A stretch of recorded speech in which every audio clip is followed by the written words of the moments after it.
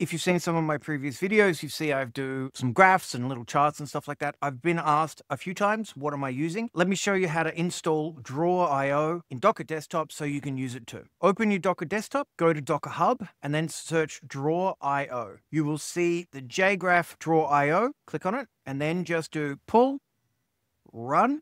It's going to ask you to create a name. We'll call this Draw.io. And then it's going to ask you, do you want to do ports? Ports are like plugs on your computer. It allows information to come in and out. As this is local network, it's all sort of done within your computer. You're not going to have to worry about open ports. It's not an insecure network access thing. It's only if you forward a port on your ONT device that it becomes a security risk. When it's all local, you're pretty okay. So it will default ask if you want to use 8080 and 8443. You can use those. I personally try and stay away from the default because when you have, when you start adding new apps, you need them all on a different port. So you can just add something like 4578 and then 4579. That's fine. Click run. Because we've already pulled the files, it will just set up the configuration and go. Now you see up here, we have our ports. They've been mapped. So if I click on one of those, it opens a browser and you're running the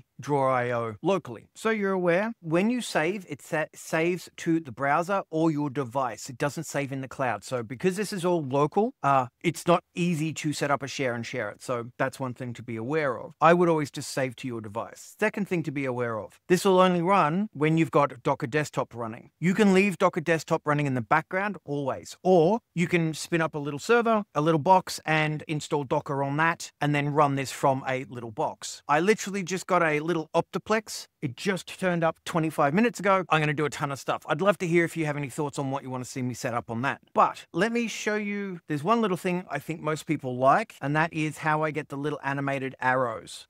Let me show you. Click on the arrow. I like to change it to a color. Then I like to change it to be 3 points. So it's 3 points, 3 pixels wide. And then if you look down, you'll see flow animate. Click, and we have it flow animate. Real simple. Basic. If you want to save, click to save, and it saves a name to your device or the browser, or it'll download. I think it's a great little thing to host. As you can see, I use it a lot, and you can also sort of download and save it as a PNG or an SVG as well.